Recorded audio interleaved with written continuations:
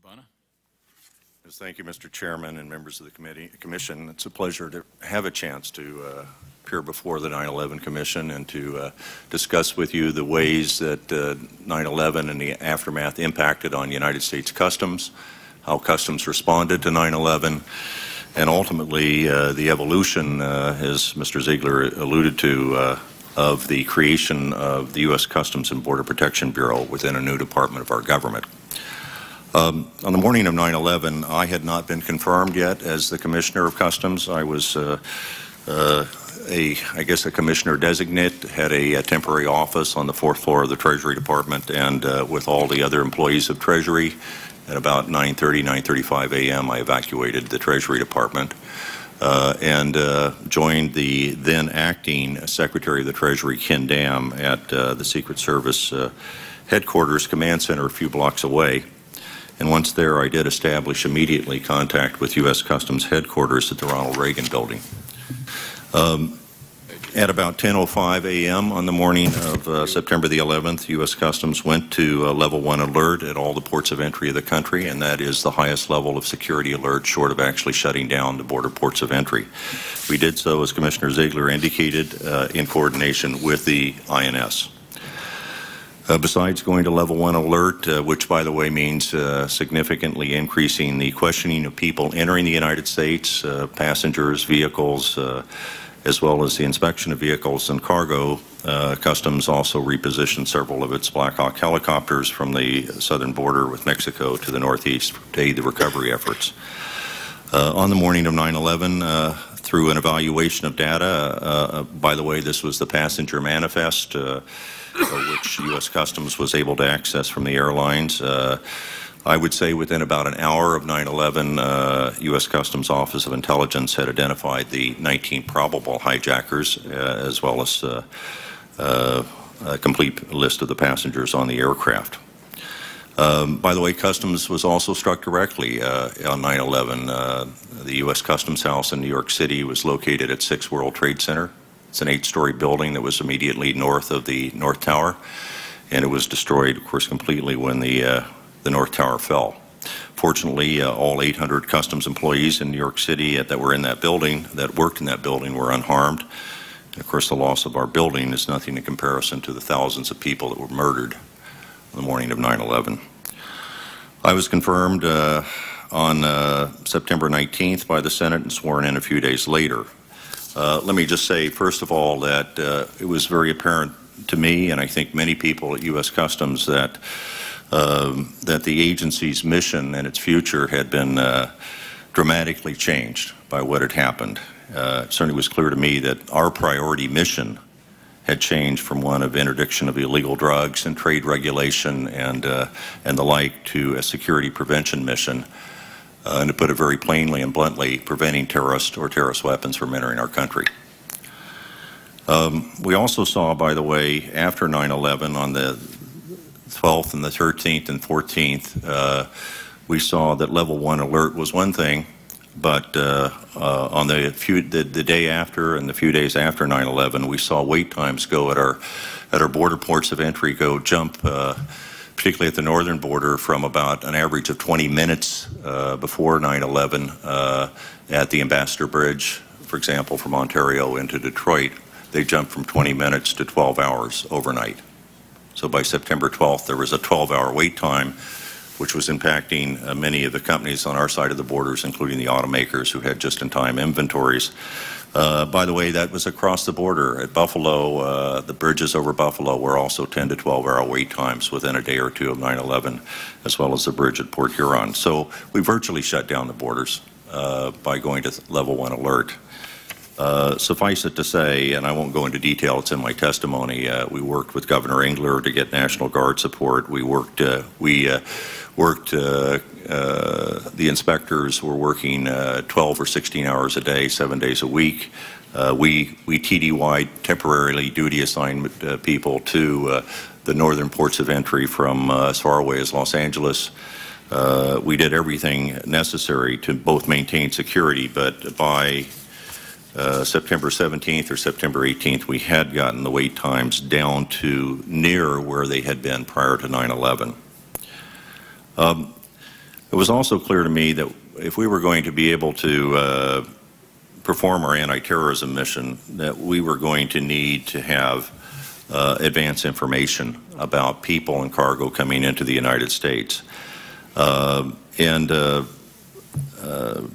We did, just very quickly, there were a couple of things that were very important. One was we did obtain legislation with the support of the administration in the Transportation Security Act that mandated for the first time that all airlines that were flying passengers into the United States from abroad were required to provide the advanced passenger information with respect to everybody on that flight, and also the personal name data with respect to those passengers.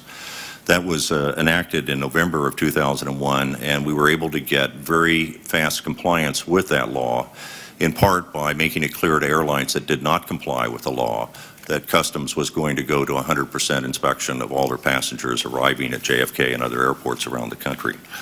The second thing we did was we also needed advance information electronically with respect to cargo shipments coming into the country, and we promulgated at Customs what's called the 24-hour rule. But that rule essentially required that Customs be given advance information with respect to complete information electronically with respect to all cargo shipments, ocean-going cargo shipments that were being shipped to the United States 24 hours before those cargo containers were loaded on board vessels outbound from the foreign ports.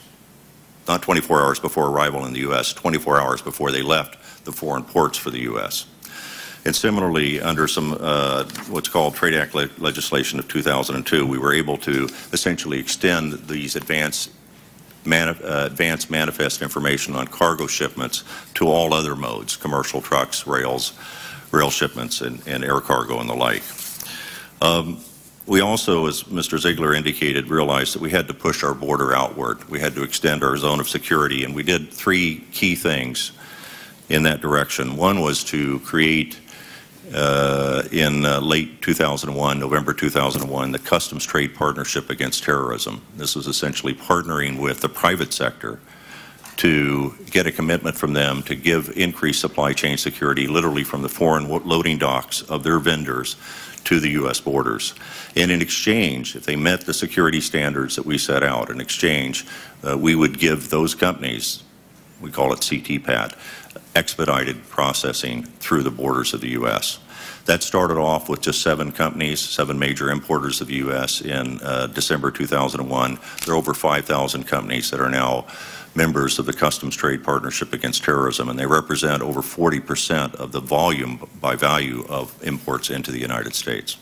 So that's probably the largest and I believe most successful public-private sector partnership that was formed out of the ashes of 9/11. And then secondly, as an extended border program, we implemented the Container Security Initiative. And the Container Security Initiative was to recognize that particularly when you're talking about the terrorist threat and potential use of a container to conceal a terrorist weapon, even particularly a weapon of mass destruction, or use a container as a weapon, that we needed to do our targeting of cargo containers that were moving for the U.S. and the screening of those containers for at least the high-risk containers, the containers that were identified as posing a potential terrorist threat at foreign seaports. And we proposed in January of 2002 that we start with the top 20 foreign ports, which represented almost 70%, over 2/3 of all the containers coming to the United States, and that we implemented at those ports. And we have been able to implement the Container Security Initiative. The countries representing 19 of the top 20 ports have agreed to implement CSI, the Container Security Initiative, and we have in fact implemented it at 17 foreign ports around the world. And we are continuing, by the way, now to expand that to other ports that ship significant volumes and are strategically located of cargo containers to the U.S., places like Malaysia.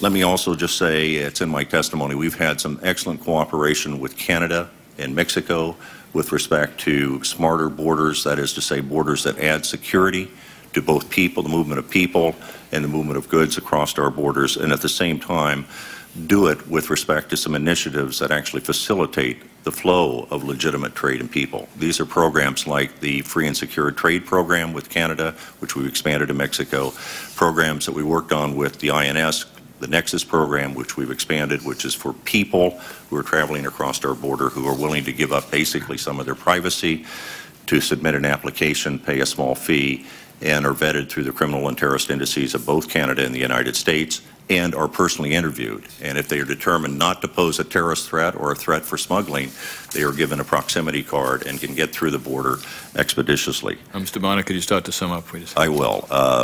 Those are a few of the initiatives that we took as part of U.S. Customs. One of the most important initiatives actually was the creation of the Department of Homeland Security, and within this new department, the Customs and Border Protection, which is for the first time unifying all of the personnel or agencies that had border responsibilities into one border agency to manage and secure the borders of our country. We have begun to do that as of March 1, 2003, with the stand-up of the department. That is to create what Secretary Ridge has called one agency, one face at the border, which is one border agency of the federal government to manage, secure, and control our borders. And I can't tell you how important that is to our effectiveness in terms of the terrorist threat. It is extraordinarily important to bring together men and women like Inspector Melendez, who testified earlier here, former INS inspector, and people like Diana Dean, who was an customs inspector in the state of Washington, who was responsible for catching Ahmad Rassam, the Millennium Bomber. So let me conclude my remarks with that. Mr. Chairman, thank you and the Commission for your indulgence. I'll answer any questions you have when we get to question time.